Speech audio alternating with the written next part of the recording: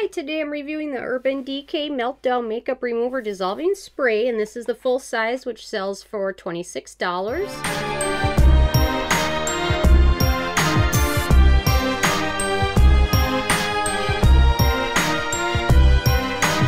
And this is a spray that's meant to essentially dissolve all your makeup like a cleansing balm or like a cleansing oil would be, but it's in a spray form.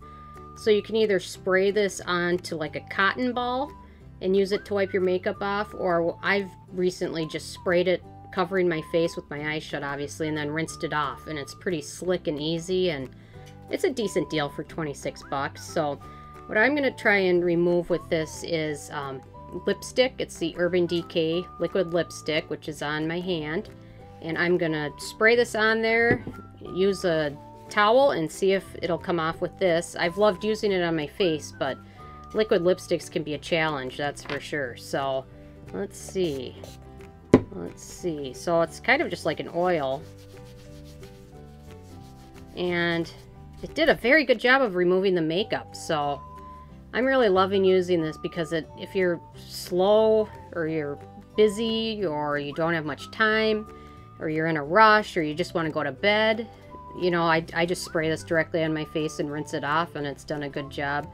Obviously, you don't want to do that every single night, but because your skin needs more exfoliation and things like that. But this does a pretty good job, as you can see, because liquid lipsticks can be, you know, notoriously difficult to remove. So this did a great job, and for 26 bucks, it's a pretty good deal.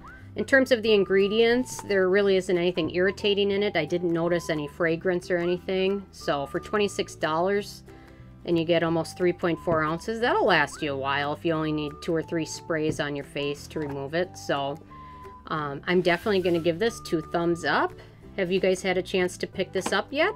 Let me know what you think. Thank you, guys.